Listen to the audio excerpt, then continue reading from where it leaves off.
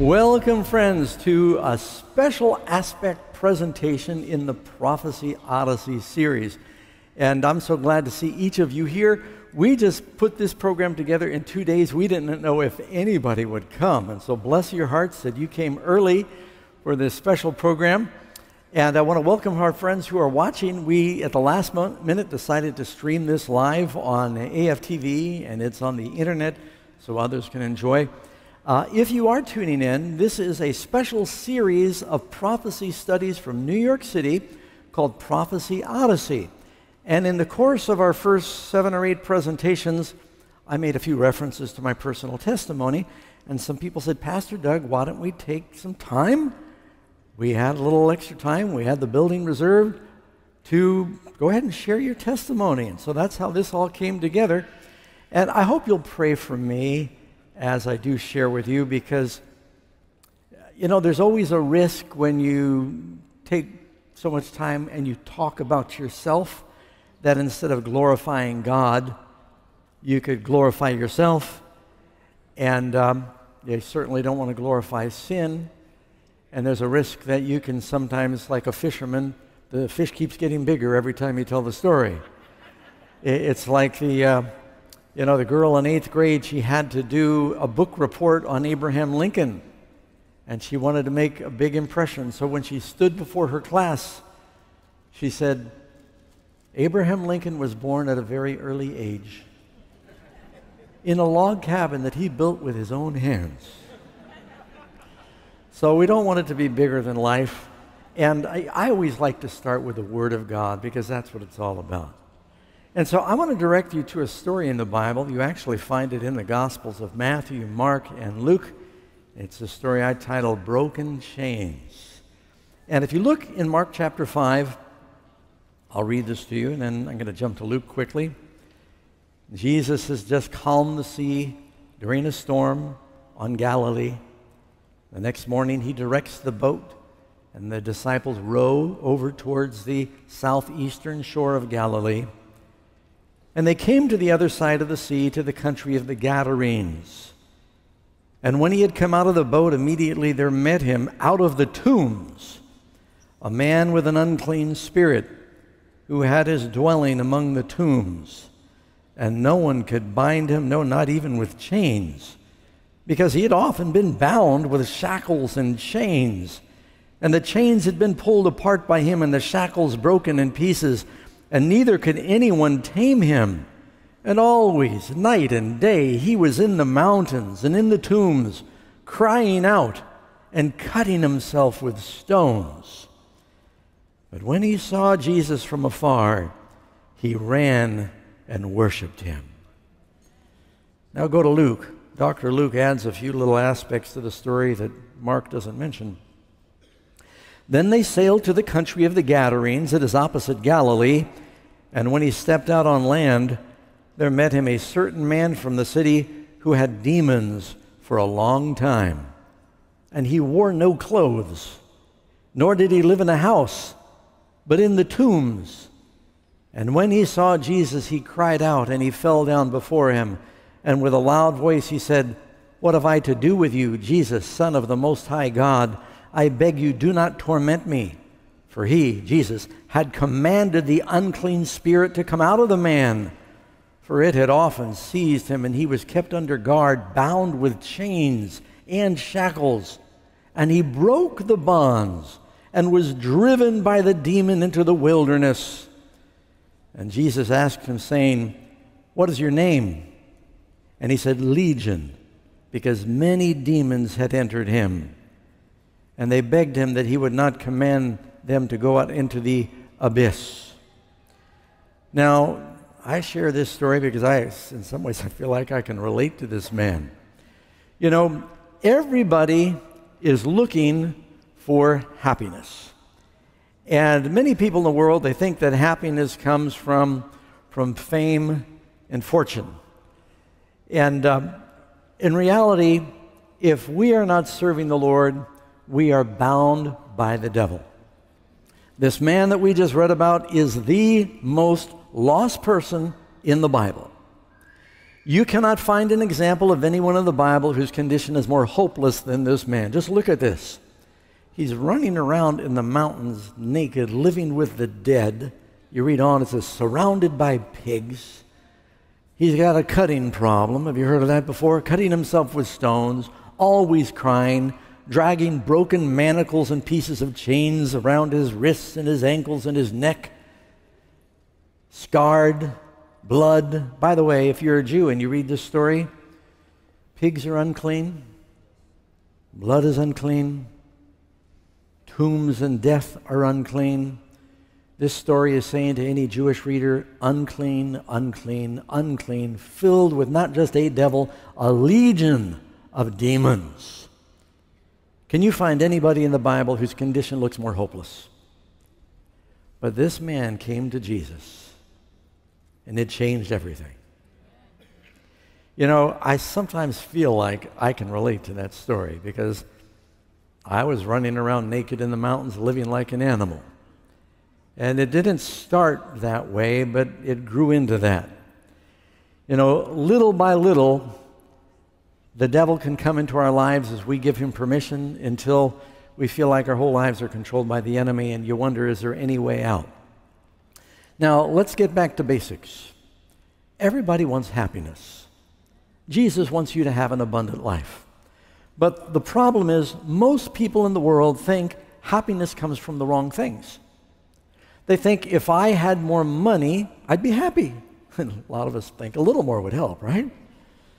Or if I was better looking or more popular or more talented, then I'd be happy. And I want to tell you, that's not true.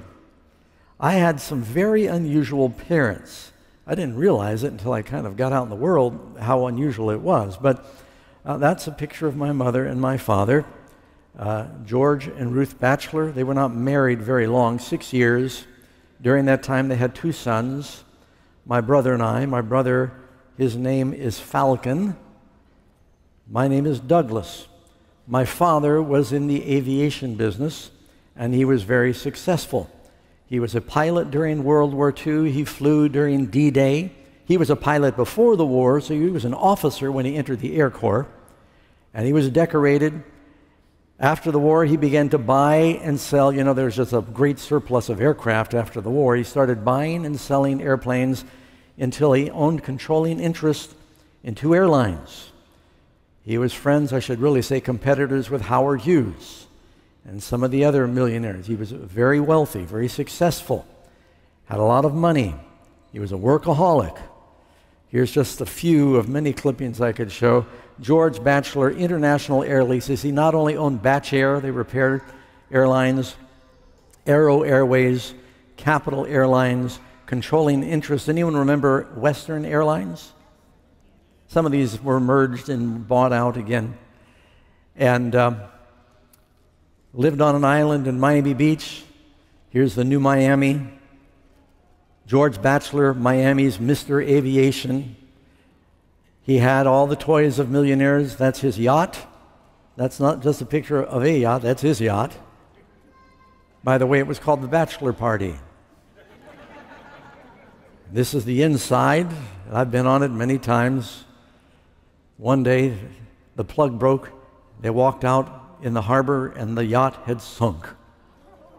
Can you imagine that? A multi-million-dollar investment went down.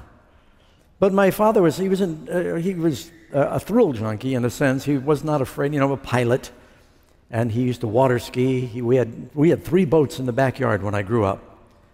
My dad had a large fishing boat. We had a ski boat. I had a sailboat. That was in the backyard in Miami Beach. He lived on an exclusive island. My father raced cars. That's my dad, one of his race cars.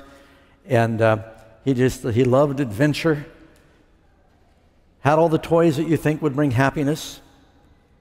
In our garage, at one point or another, Jaguar, Lamborghini, Mercedes-Benz, Ferrari, Rolls-Royce. Surely we must have been happy. No. This is my dad with wife number 3 out of 5. She was a very nice lady. She was Miss Kentucky. And when she divorced him, you've probably heard of someone named Donald Trump. When Donald Trump's wife, Ivania, divorced him, she got a minimal settlement of like $14 million because she had signed a prenuptial agreement. When Betty divorced Dad, it was the largest divorce settlement in Florida history. So my father had a lot of money. Here's a Miami Herald business. This is 1992. You can't read it, so I'll read it to you. I can see it from here. At 71, aviation pioneer George Batchelor is not ready to descend. He runs one of Miami's most successful businesses, pilots jets, races cars, water skis, and is soon to take a bride, age 29. He was 71. My new mother-in-law was younger than my wife. But it gets better than that. Now I know this is the ladies are going to go, now how did that work? My father's mother-in-law was younger than me. He had a brother-in-law that was 11 years old. Complicated family. Friends, we could have had a reality show in the Batchelor family during this time. Here's a continuation of that same magazine. At 71, Batchelor going on 16. And it's got one of his planes from Aero Airlines behind him. But you know, everybody has trouble. My father's first wife and son, his name was Patrick, died in a plane crash. And it was one of his planes. The pilot flew into a mountain.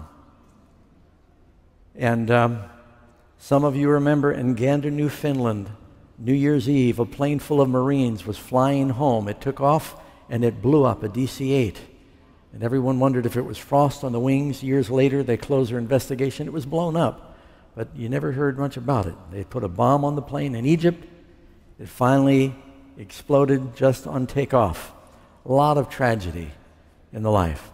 My brother, Falcon, had cystic fibrosis, born with a terminal lung disease. And so you think, well, if I had money, I wouldn't have problems. Everybody's got problems. And my father only had two sons, blood sons. I had a stepbrother that survived, and it was me and my brother. Falcon has since passed away. You know, Falcon and I, it was so different because we're same height, same weight. He had brown eyes, I have blue eyes. He had freckles, I didn't. He had flaming red hair, I had no hair. We were named after airplanes. He was named Falcon. He got teased a lot because you have the name Falcon Batchelor. I was at least named after the DC craft, Douglas McDonald. So, you know, you can find that on a keychain at Walmart. It's not that bad. This is my father with wife number 4,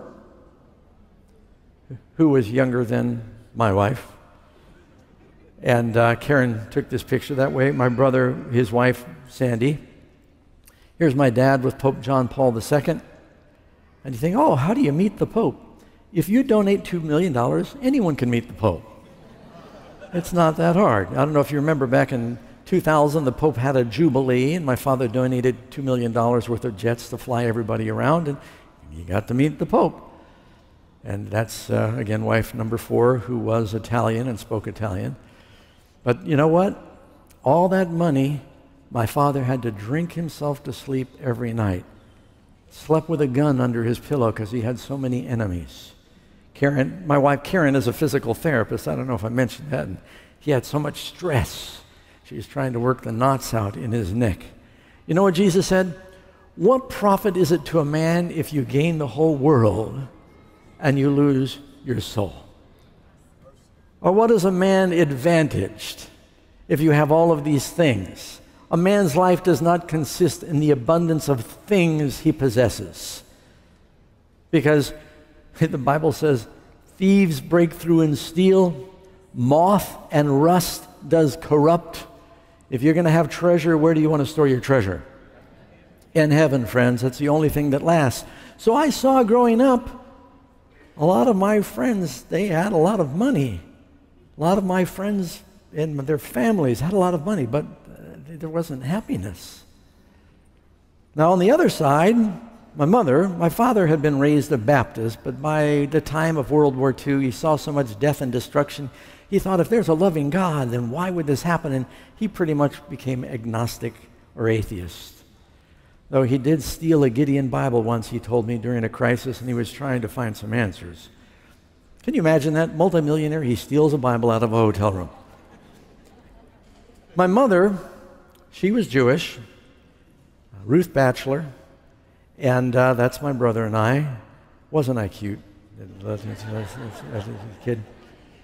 And she wrote songs for Elvis Presley. She was a film critic. She was an actress. My mother was very talented. She dropped out of high school, but she had a gift for music, and she kind of taught herself to write songs and to play the guitar, and she knew the right people, and she was a beautiful woman. And she grew up in New York City. My family, grandfather, they all lived in New York City. And she moved to California, where she met my dad, who started his business in Burbank. And she was making her way in show business as a film critic.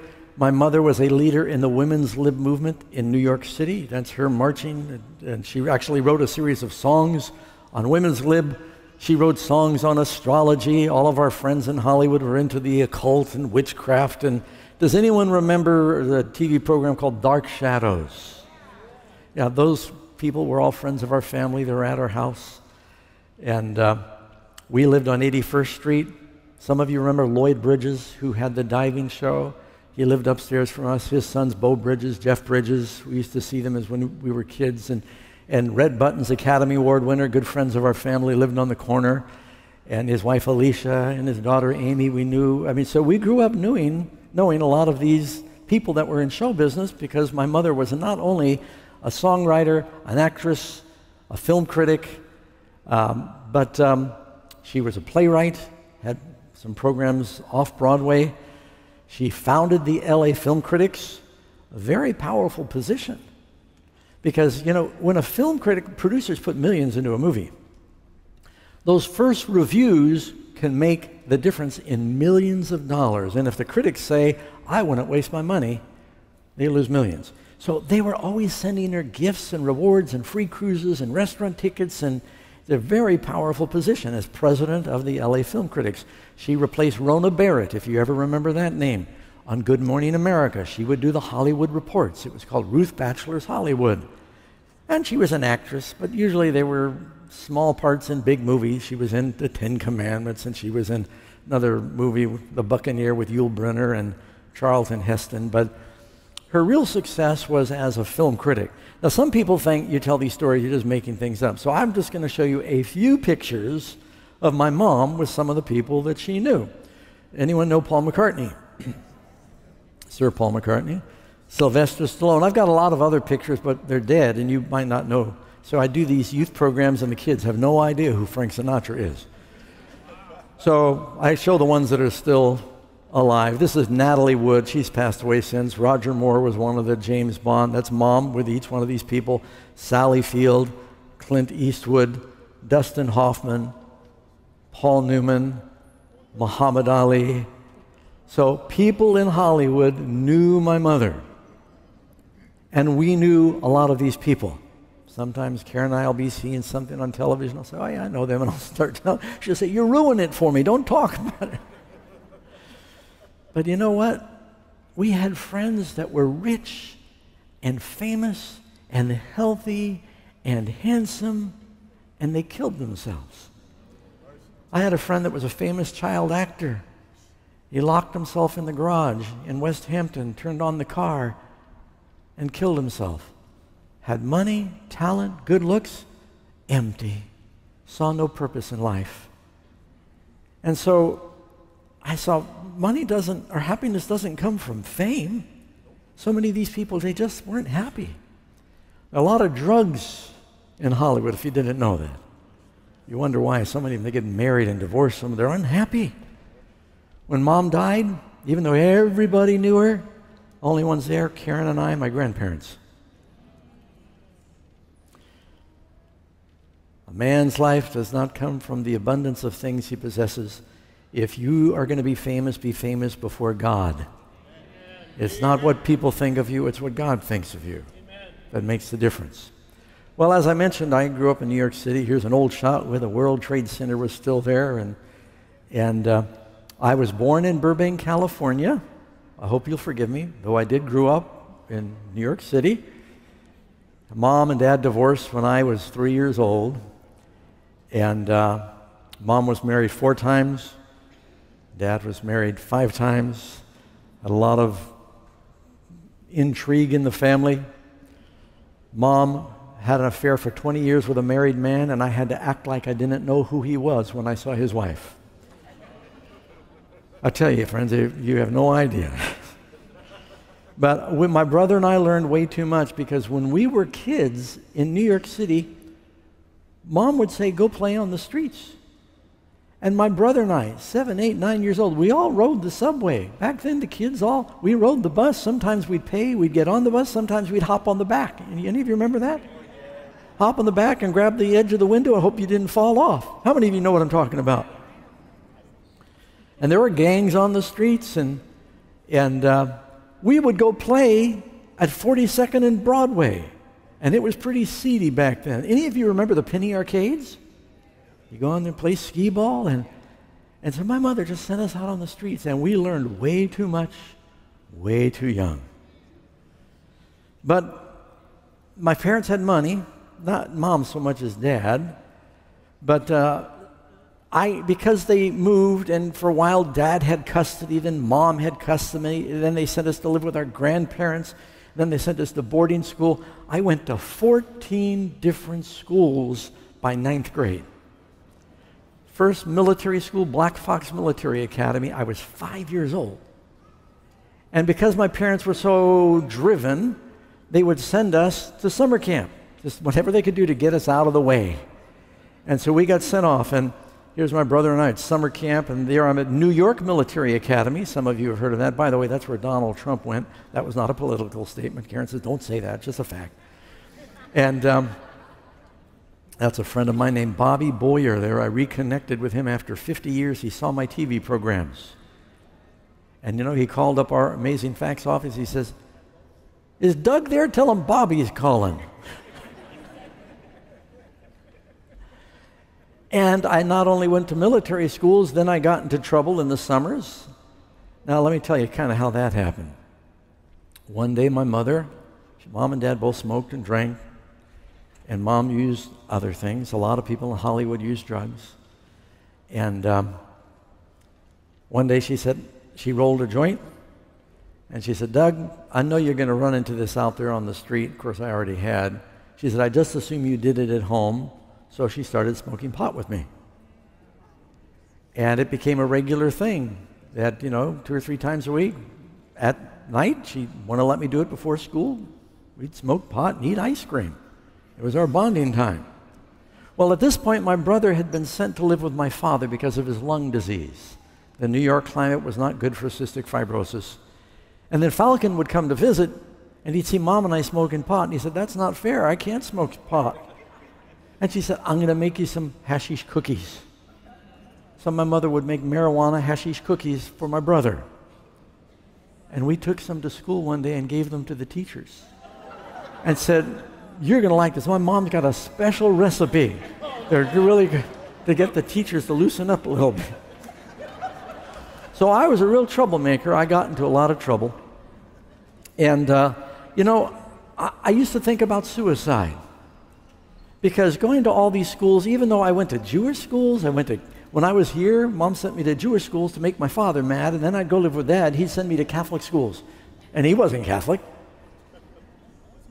But I never really knew about God. I thought you die, you turn into fertilizer. And I used to think about suicide all the time. I thought money doesn't bring happiness. Most people are unhappy. I had friends that had committed suicide, and I thought, why not just end it all? I felt like my parents didn't really love me because they kept sending me away. And so I was always fantasizing what would be the best way to kill yourself. And living here in New York, there's some tall buildings. I'd climb up on the roof. They'd leave the roof open. I'd climb up on the roof and I'd put my toes over the edge and I'd see how far out I could lean until I felt my center of gravity. And the reason I didn't jump is because I remember reading one time about a man who jumped 9 stories, but he hit some trees and landed on some cars, and he lived, but he was paralyzed. I thought, well, that's even worse. I thought I could jump, and what if I don't die? And so I was afraid it wouldn't work.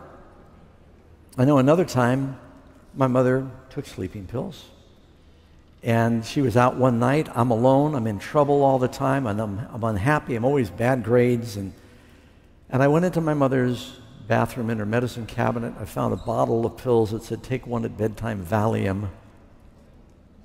And I said, I just want to go to sleep and never wake up. You ever felt that way? And so I filled my hands with the pills, and I was getting ready. I got the water, getting ready to swallow all these pills and just go to sleep and end it all. But then it occurred to me, it did not say sleeping pills on the bottle. It said, take one at bedtime, Valium. And I was 13 at the time. I wasn't sure what Valium was. I thought, what if Valium is like a pill for ladies? And I thought, then what could happen to me? I took a lot of this. And so I thought, I better not do that. And so I put that away. Then I saw a beer commercial. I don't know if any of you remember the old Schlitz beer commercial. It said, you only go around once in life, get all the gusto you can. And I thought, okay, that's my new motto. If I'm going to die, why die by jumping off a building or taking pills? I'm going to live as exciting a life as I can and go out with a bang. And I started getting into a lot of trouble. It wasn't just smoking pot or hash with mom or drinking. I could drink at home. When I was living with my father in his mansion there on the island, by the way, this is a picture of Sunset Island number 1. I just took this off Google Earth. Dad's house was there on the water, on the top. Had 3 boats, security guard to get on the island. And he had a bar in the house. I could drink all I wanted. And I'll just mention here that of all the drugs I've used, and I'd used just about everything, more of my friends died from alcohol than anything. I say that because I meet some Christians who think a little alcohol is okay. 1 out of 7 people that drinks becomes an alcoholic. Would you keep a dog that bit 1 out of 7 people that came to your house? Christians shouldn't drink. If nothing else, it's because it's a bad witness for other people. So I would drink, and the thing was that we had a butler and a maid at the house, and so I'd drink during the day while Dad was at work with my friends. The butler would be out working in the yard, and the butler would come in and say, oh, it looks like Mr. Batchelor's stock is down. He'd restock it. My father never knew it was missing. So we drank a lot. And when I was with Mom, I knew where she kept her pot. She kept it in the spice rack. And so not only did I smoke with her, but I used to take some extra. And so I started using drugs. I started breaking into homes and stealing. And when I was living with my father on the Sunset Islands, my friends, you ever heard of Firestone tires? I used to date Amy Firestone. You ever heard of Hoover vacuum cleaners? Sandy Hoover, we used to play with him. He lived on the island. And I could start naming these different people, multimillionaires, and they were our friends. And we all got in trouble together. We would get bored, all these rich, spoiled kids, and what do you want to do? And if it wasn't drugs, LSD or drinking or something, we'd say, let's break into a home, just for the excitement. And we started breaking into the homes of the other millionaires. They'd dare me to do something. I'd do anything, just for attention. And the sad thing was there was a raft of burglaries on the island, and so the millionaires were calling the police. They figured that these thieves were coming by boat, and we used to see the police boats circling the island looking to catch the thieves. It was the kids of the millionaires on the island stealing from each other.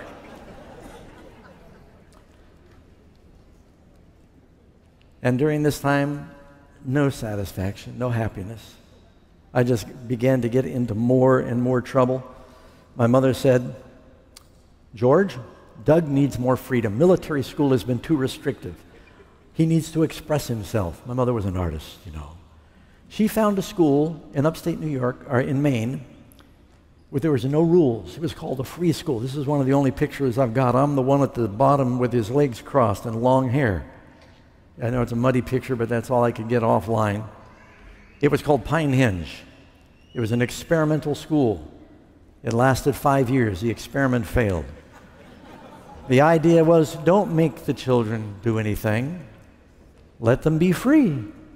You don't have to go to class if you don't want to. You don't have to go to meals if you don't want to. The school really only had 3 rules. There's no fighting, no drugs, no sex. Do you think the kids listened to the 3 rules? There were co-ed dorms for all ages. We had kids from 8 to 18. It was crazy. I'm surprised it was legal. But I went to this free school. You can look it up online if you think I'm kidding, friends.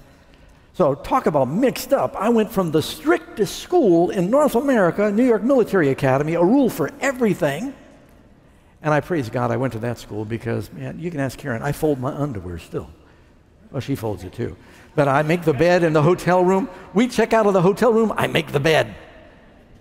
And then I went to a school, no rules. And a lot of kids attempted suicide. I learned you have to have discipline in your life or you cannot have happiness. If you don't have self-control, you will not succeed. So I got into a lot of trouble. By the first time I ran away from home, I was 16 years of age. No, 13 years of age. I stole from my mother, took a bus to upstate New York, got in a tent, and I'm by myself. I'm going, okay, now what do I do?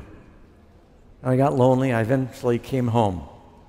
Ran away again when I was 14 years of age with a friend.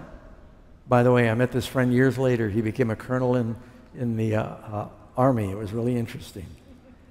And he and I ran away, got arrested in Pennsylvania on the train, flew us back to New York. We escaped again, moved up to the mountains, got arrested again. My mother said to my dad, I can't handle him anymore. She sent me to live with my dad. I got in trouble with my stepmother, said he's impossible, he can't stay at home. My dad also owned a hotel. He moved me into his hotel. I was so mixed up, I got arrested. I've been arrested 7 times. I was in jail at one point for a week before I told them my real name. I thought I'd rather be in juvenile hall than back home in the mansion. Isn't that crazy? That's how unhappy I was. Just totally out of control. Finally, my dad said, I don't know what to do with you. Everybody thought, Doug, don't you want to work for your father? Get an education. Take over the business. Look at all the money you'll have. Look at all the things you'll have. I said, yeah, and I'll drink myself to sleep every night like him. What profit is it? They're not happy. So I said, Dad, I don't know what to do. He said, I don't know what to do. I just walked out of my dad's office. I got on the highway, Interstate 95. I started to hitchhike. I'm 16 years old. I went up to Boston. I had faked my driver's license. It said, in case you're curious, I'm born in 1957. My mother's an artist. I took the 7, I made it a 2. And I used that to get a phony ID, a real one, that said I was much older than I was. So I was able to get a driver's license, and I was able to get a job as a security guard. I was in Boston, and I was breaking into homes and stealing televisions, stealing cars, and working as a security guard at night. Worked for a company called Business Intelligence. Now, I never stole from the place I guarded because, they paid me. And I did my stealing during the day, because if you walk out of a house during the day with a television, they think you're moving. So, during this time, my dad flew. Well, I'm getting ahead of myself. So, something happened. I had a friend named Jerry. He was a security guard. He found out about my day job, stealing. I said, you going to turn me in? He said, he was very spiritual. He's into these Eastern religions. He says, no, man, I don't got to turn you in. Your karma's going to get you. I said, what do you mean karma? He said, whatever you do comes back. I said, oh, listen, there's no God. I said, I stole that TV set and I got rid of it. Nothing happened. Nothing will happen. He said, you'll see. And a few days after we had that conversation, I woke up in my apartment in Boston. My door was open, and I looked and my TV was gone. And my radio. And I was mad. You know what I did? I called the police. And I said, what is this city coming to? I said, you guys get out there and find them. And I started watching, and everything I did seemed to backfire. I would go and steal something, and my friends were thieves. They'd then steal it from me. Or I'd steal something while I was drinking or high, and I'd hide it, and I'd wake up and say, no, I know I hid the money. Where did I hide it? I remember with my friend, Jay Samuels, I was in Brooklyn stealing, and the police found out, and we were chased by the police and shot at. And I mean, I can tell you all these different stories, but everything was going wrong. I stole a car in Boston, drove down to New York City, got a flat tire, couldn't get in the trunk, could steal the car, but I couldn't get in the trunk to change the tire. Had to hitchhike from New York City back to Boston in the rain, miserable. And I started thinking, maybe there's a God. But you know what convinced me? It was a small thing. I didn't just quit stealing cold turkey. I tried to taper off. Because I said, you know, this karma thing, there may be something to it. I'd like steal a stereo, and I'd get back to my house huffing and puffing and plug it in. It's broken, a broken stereo. So I went to someone's house, and I stole a box of Krusty's Instant Pancake Mix, a brand new box. I did it because I was very health conscious back then. I was a hippie, you know. I just want whole wheat pancake mix. I'm drinking, smoking, using drugs, but just whole wheat pancake mix because I'm going to take care of myself. So I stole this box of pancake mix. On the top of the box, this is before they had the barcode, it was stamped $1.19. I got back to my place that same day. Some people came to my place uninvited. I had a brand new jar of Tang instant breakfast drink. They took the jar, opened it up, they drank every bit of it, and there by the empty jar was a lid, and it said $1.19. And I looked at the pancake mix, and I said, crime doesn't pay. There must be a God. But I wasn't interested in Christianity. I'd spend too much time looking at Christians. And I said, they're all hypocrites.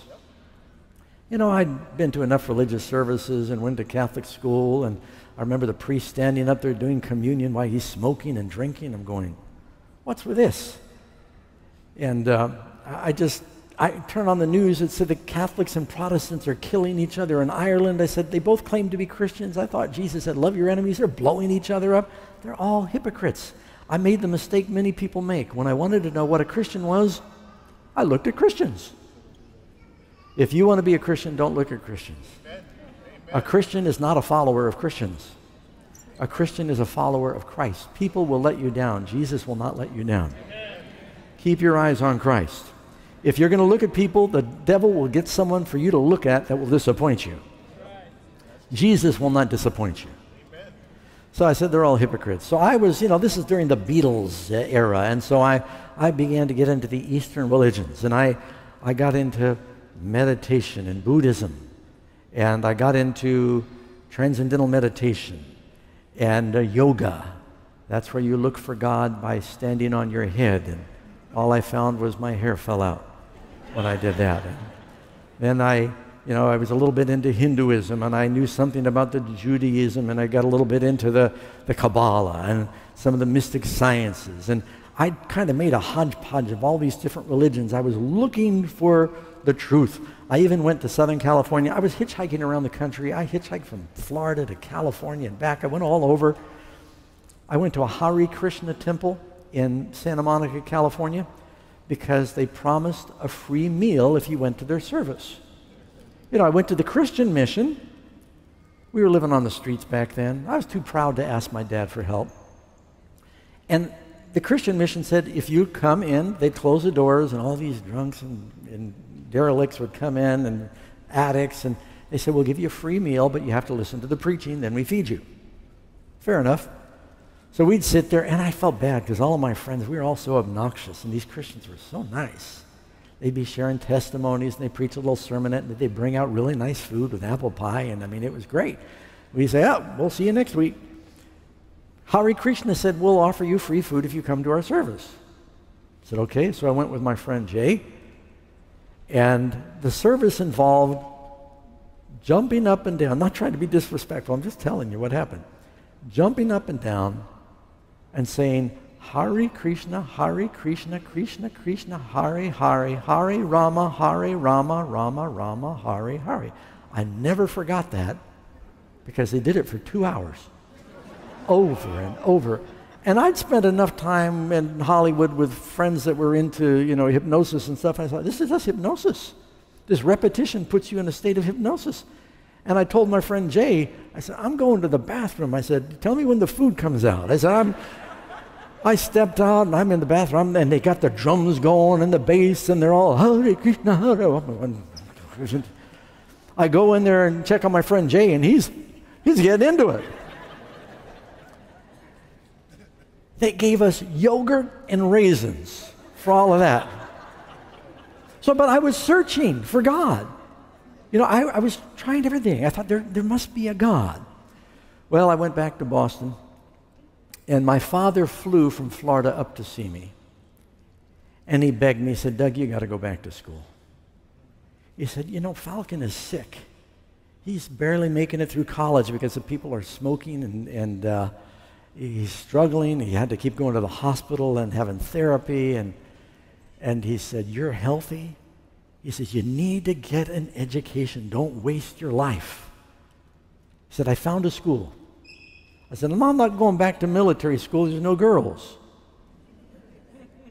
And he said, no, there's girls. He said, I found a school. It's on a boat. It's actually 2 boats together. They sail around the world. And they have girls. You can scuba dive, you can water ski, you can go spear fishing, you can have some adventure, see the world. And he's begging me. He said, I've got a briefcase here, it's got $1 million in it. I'm getting ready to make $1 million deal. And he said, you can have this business. You could work with me, get an education. I said, all right. My father got me, I don't know how he got a passport. If you have enough money, you can get a passport in 1 day. In fact, I think I showed you a picture a minute ago. It was my passport picture I was 16 years old. My dad got that. He flew me to Milan, Italy to join up on the boat. School was already in session. I joined late. And it was called the Flint School Abroad. If you want to look it up, friends, some people doubt the story. This is actually a picture of the school. 2 boats, sailboats. They sailed together. They went around the world. School was on the boat. And my father handed them my passport. He said, I'll see you later. And then I found out I kind of been tricked. It was a special school for the children of politicians and millionaires that had gotten mixed up on drugs or with cults to get them out of that influence. And then they taught atheism. They showed films on Darwin. They said there is no God. You got to make your own life. This is your only life. You got to be a success. And now I'm meditating. Now I'm into Shakti, the spiritual science of DNA. And I'm in my room meditating. I learned an interesting experience. We sailed around the Mediterranean, and I had some experiences, and you have to read the book. There's just not time to tell it all. But I noticed one time we were going from northern Africa, Tunis, Africa, over to Port of Mahon, Spain. And the Mediterranean looks small on a map, but you get out there in the middle, and it's a big ocean. You don't see land for days. And we got into a winter storm. It was during Christmas. And water began to come over the edge of the boat. And everything underneath the boat looked like it had been shaken apart. And the wind was blowing like a hurricane, so the sail was cracking so loud that it sounded like thunder clapping. And you could yell at a person 10 feet away, and they couldn't hear you. And the nose of the boat was going through waves and things were washing overboard and the water was cold. And the captain told us, if you fall overboard, we cannot turn around in the storm or we will capsize. We will mark the place where we lost you. That'll settle your nerves. And everybody was seasick. And the captain was seasick. And the mainsail ripped. What do you think atheists do when they think they're going to die? Nobody was going, Hare Krishna, Hare Krishna. People were praying, they're talking to God, they're confessing their sins, they know what they've done wrong because they're promising God they'll never do it again if He gives them another chance. And I was praying and making promises. Now, is that the right reason to serve God? It might be a good starting point. Some people turn to God out of fear. It's not the best reason. the reason to serve God is if you love him. If the only reason you're serving God is because you're afraid he's going to punish you, then you won't want to serve him in heaven. You want to serve him because you love him now. You really love him. Jesus said, if you love me, keep my commandments. Well, we survived the storm. And I convinced the captain to let me go home. I was being a real troublemaker, but he said, Doug, what do we need to do to get you to cooperate? I said, you let me go home for Christmas break and I'll obey the rules. I wasn't going to class. I wasn't doing my stuff on deck. In military school, you misbehave, they beat you. They couldn't do that on this school. And so I said, you let me go home Christmas. He got on the phone right there and he called my dad, woke him up because of the time change. So, Mr. Batchelor, sorry to bother you. We've got good news. Doug has shown remarkable progress. We think he's ready to go home Christmas. Oh, my dad was thrilled. As soon as I got on the plane in Madrid, Spain, I said, I'll take a beer. I want a pack of cigarettes. You could smoke on the plane back then. My friend said, oh, you're in trouble. I said, you guys are never going to see me again. And they never did. As soon as I got to Florida, I took off hitchhiking. I went on vacation first with a family, snow skiing up in Canada, and then I came back, and when it came time to go back to school, I got on the freeway. I sold all my stuff to my brother. He didn't know I was going to run away. I just said I need some spare change. I got on the road. I started hitchhiking from Florida to California. I wanted to go live in the mountains and find God through the American Indian religions. And halfway out, I got stuck. It's wintertime in Oklahoma. And I was freezing. I'm by myself. I had been drinking the day before at a bar. I lost all my money at a pool hall, playing pool, making dumb bets, drunk. I'm broke. I'm sick. I'm hungry. And then I'm standing on the road, and I've got Florida clothing on, and it is below zero, and I'm freezing to death. Too stubborn and proud to ask for help. And every time a truck went by, 3 seconds later, I'd turn around because the wind from the truck would hit you. And after hours, I became desperate and I prayed. I said, God, I know there's a God. I was convinced now there was a God because of karma. You know, Jesus teaches karma. He says, do unto others as you would have them do unto you. What goes around comes around, friend, I can tell you. Blessed are the merciful, they will obtain mercy. And I said, I believe there's a God. I said, Lord, I asked him for 4 things. I said, will you please help me get a ride to where I'm going? I said, I'm freezing. I said, Lord, will you forgive me? I've been a rotten person, I know. I mean, I really was a pretty bad person. And I said, Lord, help me get some money. I was broke. Help me get food. And I guess the 5th thing I prayed for is a ride with someone normal. Because I kept getting picked up by crazy people. I got picked up by people they were drinking, and they're on a windy road, and they said, watch this, I can drive with the lights off. And they turn off their lights. I got picked up by 2 college students that were smoking so much pot, the car was filled with smoke, they ran across the median into oncoming traffic. I said, oh, this is my stop, let me out. So I said, Lord, give me a ride with someone normal. I'd been there for hours. As soon as I finished praying, I didn't know how to pray. I didn't say, in Jesus' name. I said, Lord, please help me. A vehicle stopped. White van. Picked me up. This man took me from Oklahoma to my destination in Palm Springs, California. He gave me $40 when he dropped me off. He fed me all the way out. I was hungry. Every time he fed me, I said, I've got no problem. I'll pay for it. And the thing I didn't pray for is he preached to me all the way from Oklahoma to California. He was a born-again Christian, and he was preaching to everybody along the way, and I had to kind of like listen to him or jump out of the car. And I thought, Bible's a fairy tale. Christians are hypocrites. So he let me off, and I went up into the mountains. This is actually a picture my brother took years later. I wanted to now find God through nature. I moved up in the mountains, and I moved into a cave. And I lived up in these deserted mountains, way back up in the desert mountains. Karen's been up there a couple of times with me. Way up above Palm Springs, you go back down the other side, there's an oasis. And almost no one knows about it. During COVID, I went back up with my 25-year-old son at the time, and barely made it. It's hard to get to. 11,000-foot mountain there. It's called Mount San Jacinto. And I lived in a cave for a year and a half. I took off all my clothes because now I'm going to find God through nature. Friends, this was the 70s. Flower children, it was crazy. I know it doesn't make any sense. I would hike down to town once a week to Palm Springs. I'd play the flute and I'd panhandle. And I'd get food out of the garbage can behind the market. My father found out from my grandfather I was a dumpster diving, and it broke his heart. He worked all through the Depression so his kids would never be poor, and now he finds out his son is digging in the garbage for food. You know, you've got a heavenly Father that gave his son Jesus so that you could be rich, and we go to the devil's dumpster, and it breaks his heart. Well, here's a miracle. I was living up in the mountains in this cave. Here's a picture of my cave.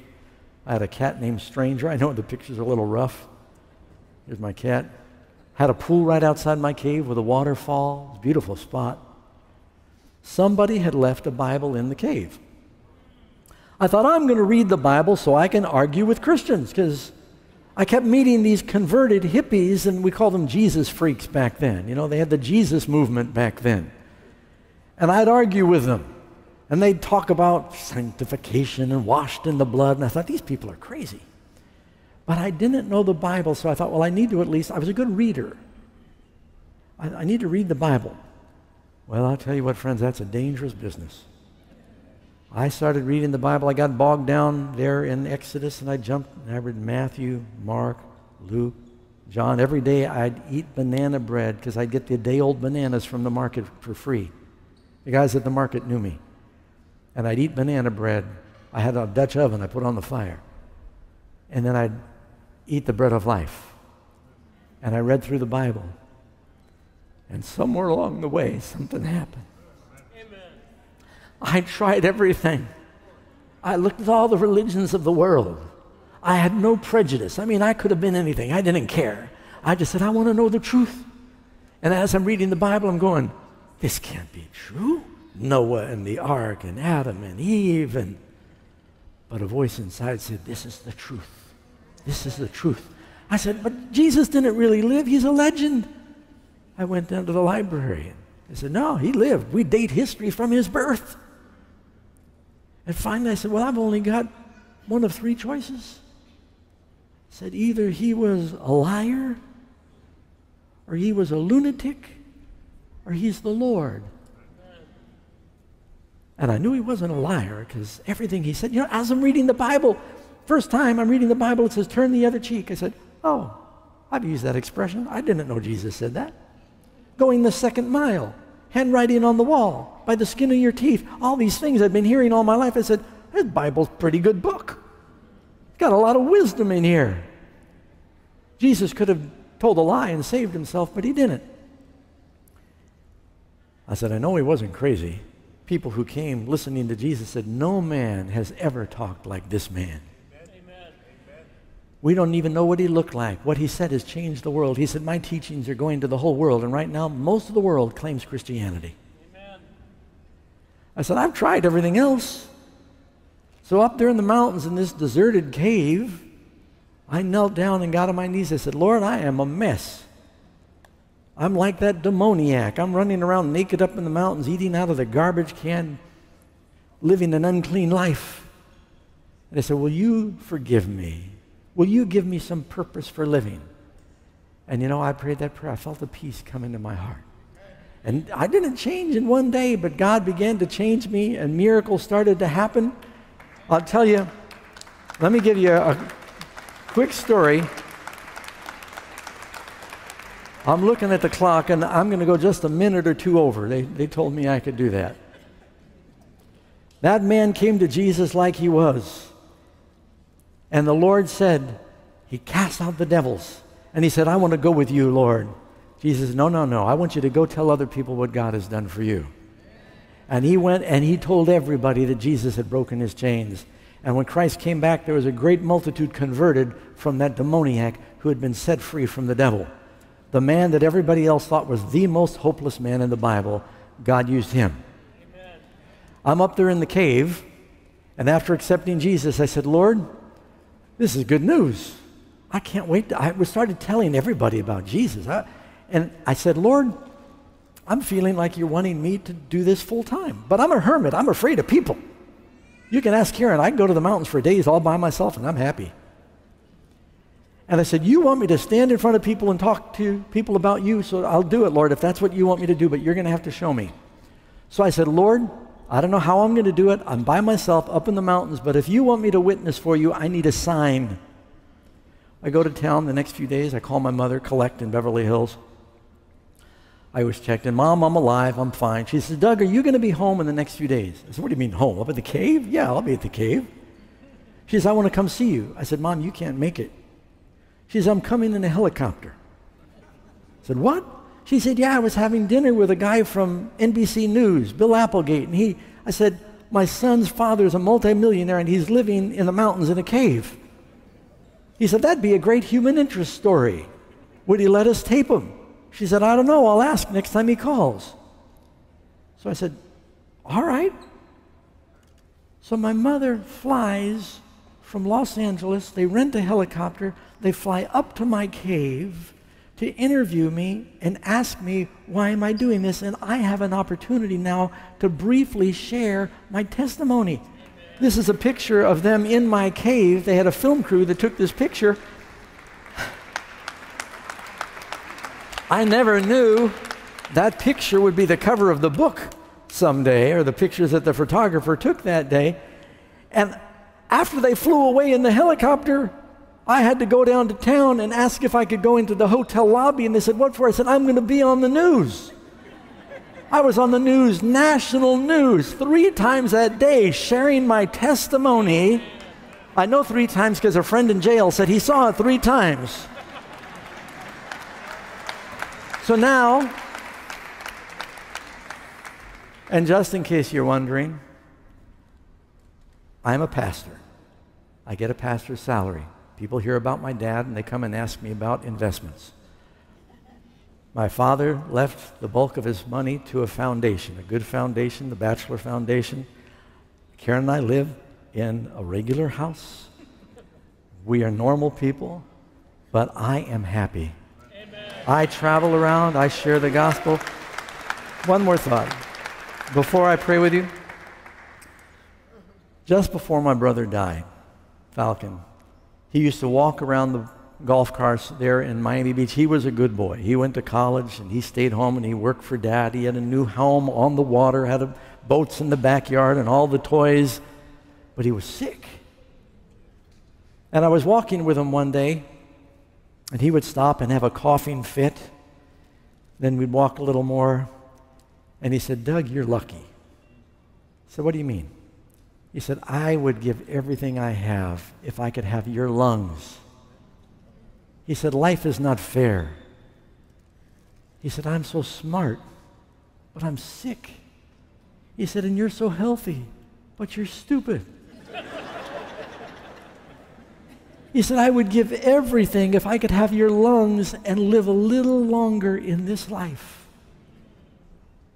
And I think about people who will not give up anything for Jesus in everlasting life. And I was by my brother's side holding his hand before he died, and I said, Falcon, can I pray with you? He used to tease me because of my religion. But when he was dying, he wasn't making fun of my religion. He said, yes, and he squeezed my hand. And I asked him to accept Jesus into his heart. What profit is it if you gain the whole world and lose your soul? Friends, it's not money. It's not fame. It's not good looks. Jesus has a big plan for each one of you, but you got to come to him just like you are. Amen. And you can do that now. I'd like to pray for you. And before we close this part of our service today, you know, Jesus is coming back and he wants you to be ready. Amen. There may be some of you here now and you have not given Jesus first place in your life. Some of you watching. You know you're distracted with the things of the world. This life is short, friends. It goes by fast. And I'd like to ask, if you'd like to say, by standing in his presence, do it because you mean it. If you have not accepted Jesus before, or if you have not fully surrendered your life to him, and you would like to do that now, are you willing to stand in God's presence and say, I hear his voice. I want to do that now. I see you standing. Yes, stand. Don't be afraid. Jesus died for you publicly.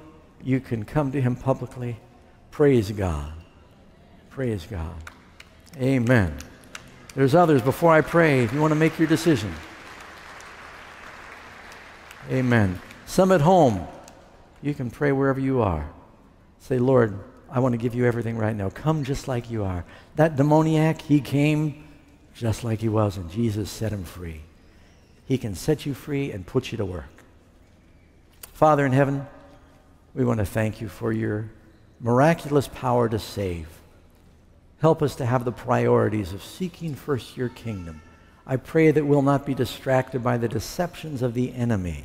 Whatever the chains are in the lives of these people, as you did for that man, break the chains, set us free, cover our nakedness with your robe, and give us a work to do. Bless the people here and bless these meetings, the remainder, and pour out your Spirit, we pray in Christ's name. Amen.